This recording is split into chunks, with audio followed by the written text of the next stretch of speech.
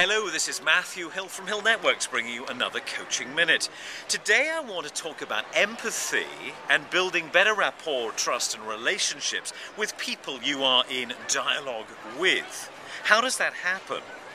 It is about walking a mile in their shoes, it is about understanding what's in their mind, but also being a bit empathic about the background that they've had, which could be very different to yours. They may have different beliefs and certainly different values.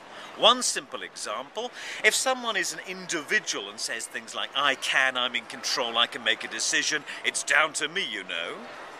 And they're in dialogue with someone who is collective within a group, who believes in listening, harmony and consensus, then there's going to be a clash and a crash.